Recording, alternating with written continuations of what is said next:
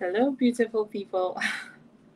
It's been so long. Oh my goodness. So excited to be back here. Today, we're going to be discussing an exciting topic as usual. We're spilling the news on U.S. immigration. We're going to be talking about how to prepare yourself for your interview, your green card interview. Okay, so usually, if you're going to be applying for a green card, you are most likely going to be invited for an interview, and you're going to be, facing your interviewer. They'll have all your documents that you have ever submitted from the beginning of your immigration journey. So today we're going to be looking at a few of the areas that you want to cover and how to prepare yourself for the interview. We'll start with just a few pointers, and then we can go more into detail later. Welcome, guys. I see someone just joining in. Drop me a comment, and then I'll read them very, very soon. All right, friends. So let's start. The first one is usually this is how I prep my clients when I'm going with them for USCIS interviews. The first thing is that normally you should go over your forms. Okay, so let's say you have applied for a marriage-based interview. I mean, a marriage-based green card. So you're married to a U.S. citizen and you filed a petition to adjust your status. You're here as a foreigner, you're here in the U.S., and you filed a petition to adjust your status. And then your petition has been approved and you're supposed to go for an interview. What do? First of all, you need to print out everything that you submitted to the USCIS. And in fact, you may need to sometimes even backtrack. So you look at how did you come in? Ask yourself, how did you get into the US?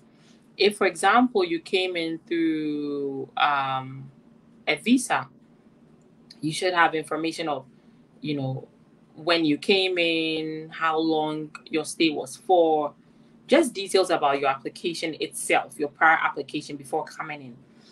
And then after you prepare, you print out all the forms, make sure you are going through everything line by line, making sure that there are no discrepancies, you understand what you've put on the paper.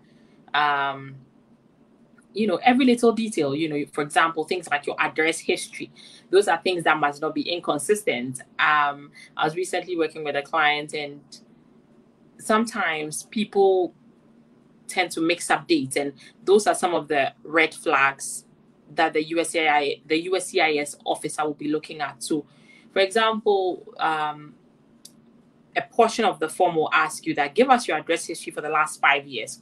So we're currently in 2021. So, of course, if you're applying for anything, your address history should date as far back as July 2016. Okay, so July 2016, walk us through where you have been, where you have lived, where your addresses have been, where you've resided, and make sure you don't jump any portion. So, for example, if we're going to do, your address history for the past week, you make sure that you transition very smoothly. So from Monday, you lived in North Carolina up until Wednesday, 12 p.m. From Wednesday, 12 p.m., you left North Carolina. Where did you go? If your next address history is starting from Thursday, 5 p.m., then of course there's the discrepancy, and there's a missing link. So there has to be that transition. So if you left Wednesday, 12 p.m. North Carolina, from Wednesday, 12 p.m., where did you go? Okay, take us through to, let's say, Friday midnight, you were in New York. Okay. Thank you so much, Raz. I'll be reading your comments soon. Thank you so much. So yeah, you should be able to take the officer on your journey where you have lived from A to Z.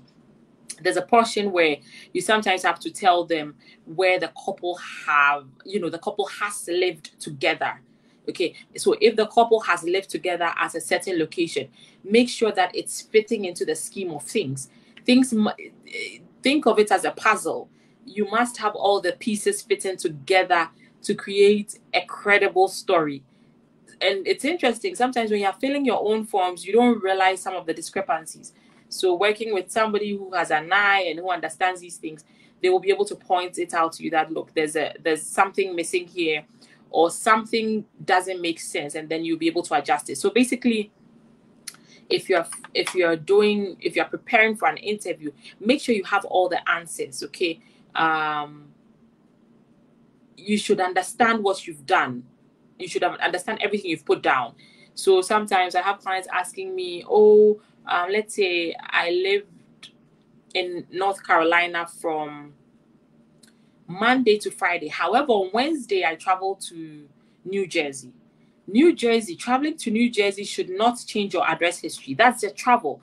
The fact that you were in New Jersey on Wednesday does not mean that you were residing actually in New Jersey. Okay, so you need to understand what the residency rule means. Like if they say address history, what it covers and what it doesn't. So brief casual travels or brief casual absences from your residence, do not require you to list those as part of your address history. Otherwise, some people will have really crazy address history. So be careful of that. So go through all your forms. Make sure you've reviewed all the information. I gave you an example of your address history. Make sure everything makes sense. Everything is credible. Remember that the standard is always by a preponderance of the evidence. What does this mean? Meaning that what you're saying is credible and that it's 50% more than likely to be true. So if what you're saying is incredible or unbelievable, chances are that no reasonable human being is going to approve that application for you. So make sure you have gone through your forms. That's what I do with my clients. We do a very rigorous and thorough process. We're going through everything. We're drilling you. Just like on the D-Day, you don't go there and start shaking in your boots because you've had, rehearsals and you have been prepared for to face the person who will be interviewing you. And then if you're doing, again, a marriage-based interview, please remember to collect all your updated bona fides. So, for example, if you applied, if you did an initial application and the initial application, your wife was pregnant. So let's say you are a man and you are the foreigner. Let's say you're from Ghana or you're from Nigeria and your wife is a U.S. citizen. She is an American, right? And she's filing for you. The time you guys filed the application, she was, let's say, 2 months pregnant. By the time you are going for the interview, let's say she's delivered and you have obtained a birth certificate that is listing you, the beneficiary of the application, as the father of the newborn baby. Make sure you have copies of the updated bona fides. The birth certificate of the child is a bona fide of the marriage because it's going to prove that, oh, look, I'm not just here in the marriage, for green card. I'm actually here in the marriage for to establish life with my partner. So make sure you take that updated bona fide, you make copies of it, take the original, certified, all of that. Okay, and then be sure to present that on the day of the interview. Collect all updated bona fides. Make sure your documents are up to date. Those are things I can help you with. Make sure we have all the documents you need to be battle ready for the interview. All right, guys, let's read a few comments. Ras Ewuku says hello. Hello, Ras. How are you doing? Ras says, keep doing your stuff. We love you. I love you so much right back. Thank you so much, Ras. Joe Williams says, need some assistance from you. Sure. I mean, please call my number. Yes. Can you please post your phone number? I did. So hopefully you can call us on 802-7800-564. My team is on standby waiting to hear from you, and then let me get a look at your case specifically and give you strategies to help you. So the next thing is, yes, collect the bona fides. Guys, please. I can't emphasize this enough. The bona fides are everything. Remember that in a U.S. immigration application, your story. You are a storyteller. And that's why I'm here. I'm here to help you articulate your story in a very consistent and beautiful way. And the story has to be in line with law. It has to be in line with statutes, because we're not just telling stories in vacuum out of context. Your story has to be within context, okay? And that's what I'm here to help you do, to guide you through the process and make sure you're telling a story that is credible, that is probative, and that is relevant to the adjudicator. Okay, so collect your bona fides. Make sure that your bona fides go to make your case stronger and does not go to actually make the adjudicator question everything that you've stated. All right, guys. So well, I won't give an example of bona fides. I've already given the example of birth certificates as a bona fide. Then next, ensure that you have all the originals or certified copies for the interview. So remember that you should not ever submit originals. Okay, usually they will not ask you to submit originals because USCIS has a mountain of documents they are reviewing, like hundreds of thousands of applications. So if you take an original, chances are you might not get it back. Okay, so of course you need to be sure what they're asking you.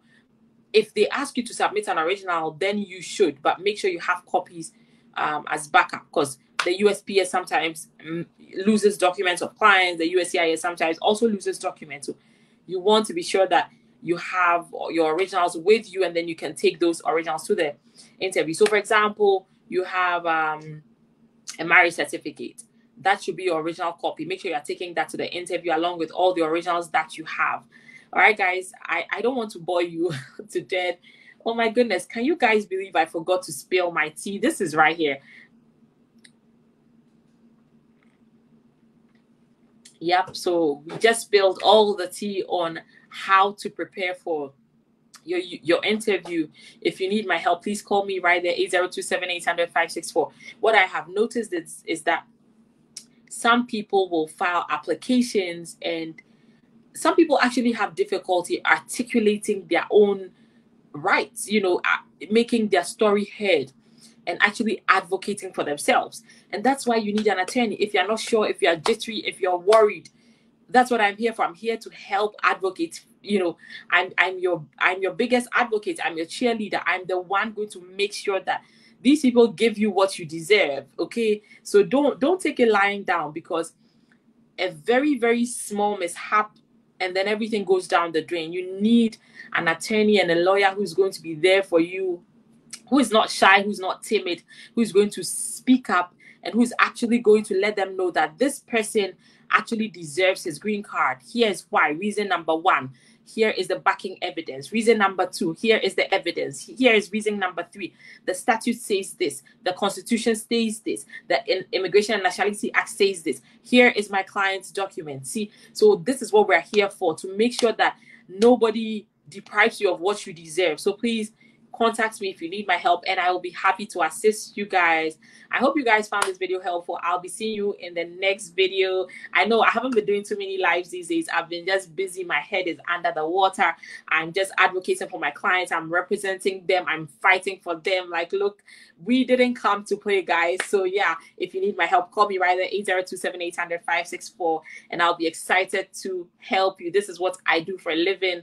I just love it. And you can count on me. Okay, so call me and we'll talk some more and find a strategy for your case. All right, guys, let me not ramble on and on. I'll see you guys soon during the week, and please be safe. Take care. Oh, we have one more comment here. Let me read from Asare Isaac Asare Kwabna. Isaac Kwabna Asari. Oh my goodness, the name is all mixed up. So how are you? Hope you guys are doing well. Keep it up. Thank you so much for watching. Really happy to have you on here. I'll see you guys in the next video. I hope you stay safe and be good. Take care. Bye.